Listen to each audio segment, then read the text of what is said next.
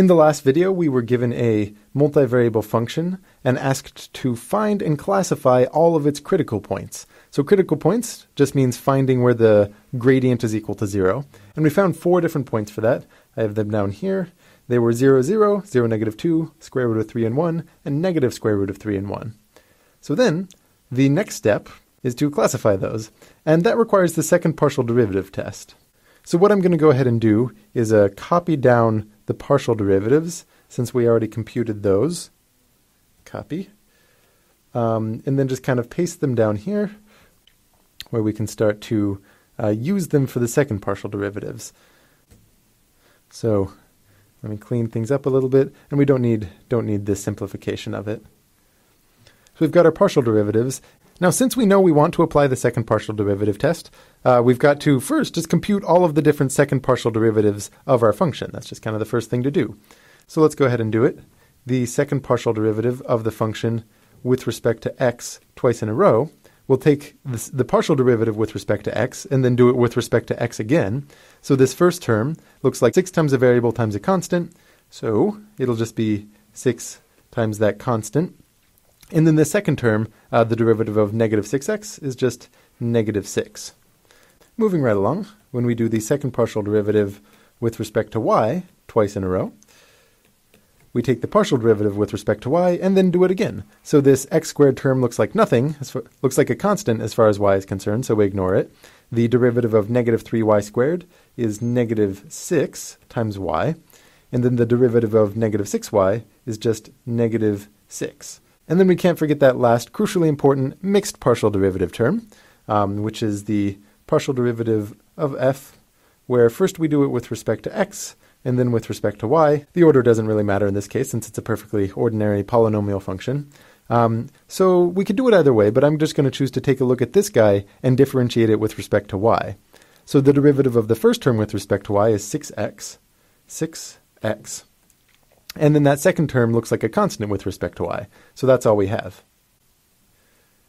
So now what we're going to do is plug in each of the critical points to the special second partial derivative test expression.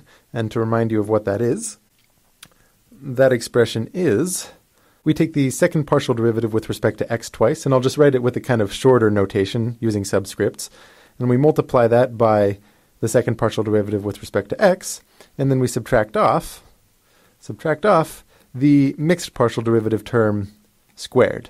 So let's go ahead and do that for each of our points. So when we do this at the point 0, 0, 0, 0, what we end up getting, plugging that into the partial derivative with respect to x twice, 6 times 0 is 0, so there's just negative 6. So that gives us negative 6 multiplied by, when we plug it into this partial derivative with respect to y squared, again, that y goes to 0, so we're left with just negative 6. And then we subtract off the mixed partial derivative term, which in this case is 0, because when we plug in x equals 0, we get 0.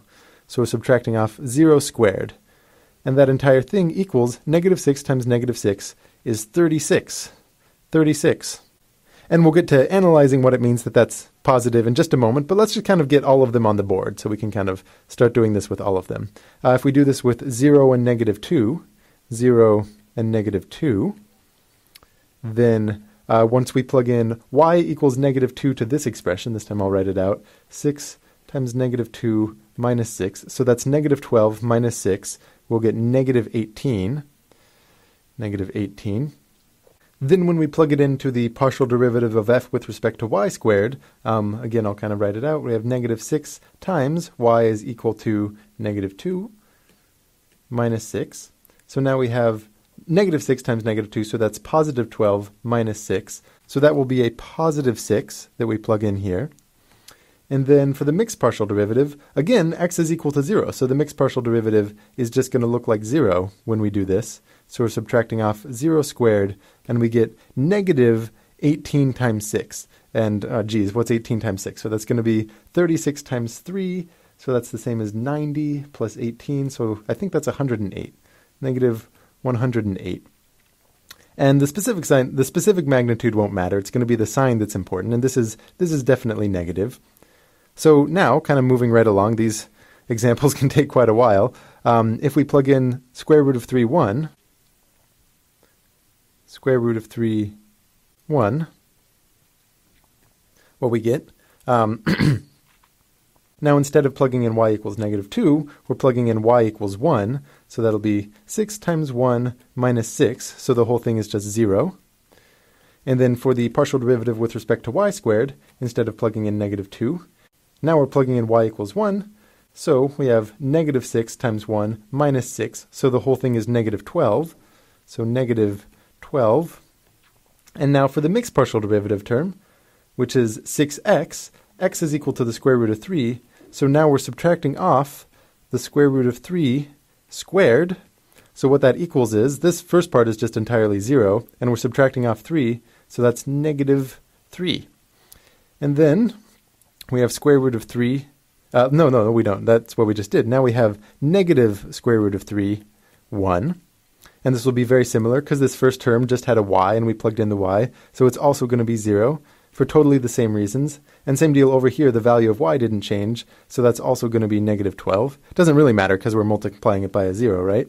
And then over here, now we're plugging in negative square root of 3, and that's going to have the same square. So again, we're just subtracting off 3. So what does this second partial derivative test tell us? Once we express this term, if it's greater than 0, we have a max or a min. That's what the test tells us. And then if it's less than 0, we have a saddle point. So in this case, the only term that's greater than 0 is this first one. And to analyze whether it's a maximum or a minimum, notice that the partial derivative with respect to x twice in a row or with respect to y twice in a row was negative, which indicates a sort of negative concavity, meaning this corresponds to a maximum. So this guy corresponds to a local maximum. Now all of the other three gave us negative numbers, so all of these other three give us saddle points. Saddle points. So the answer to the question, the original find and classify, such and such points, is that we found 4 different critical points. Let's see. 4 different critical points, 0, 0, 0, -2, square root of 3, 1, and negative square root of 3, 1. And all of them are saddle points except for 0, 0, which is a local maximum. And all of that is something that we can tell without even looking at the graph of the function. And with that, I will see you next video.